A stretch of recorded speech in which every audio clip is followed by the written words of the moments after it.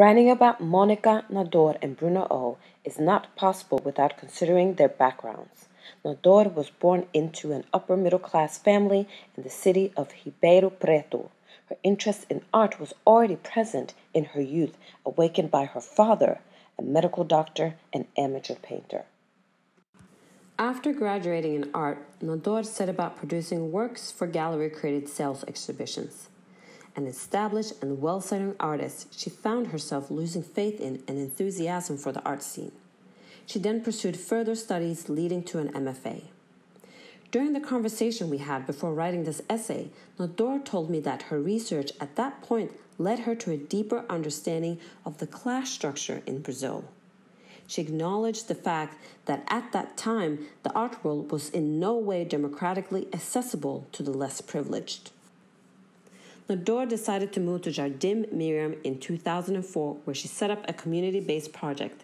The residents of this district, known as the ABCD, one of the largest industrial areas in the country, formed strong movements against labor exploitation to improve workers' rights and social equality. In that same year, she established the organization JAMAC, Jardim Miriam Art Club.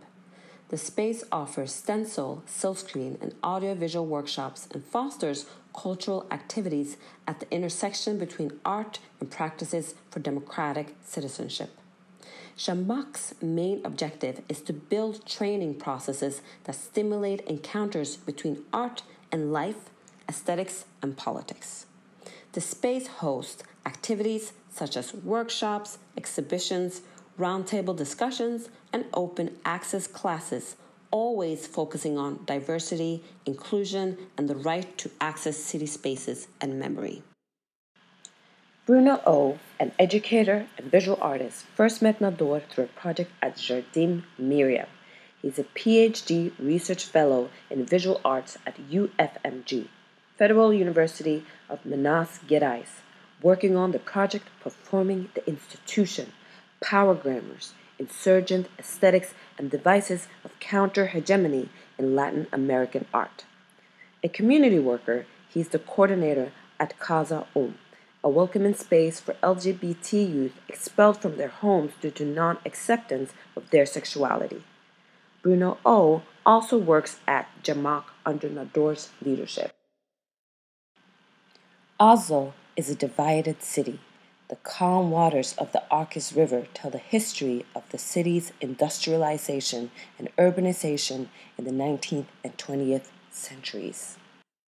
Two apparently antagonistic urban spaces emerged from this process: the wealthy and mostly white West Side and the more socioeconomically challenged eastern and southern districts where people of color, migrants, and a multicultural population is concentrated.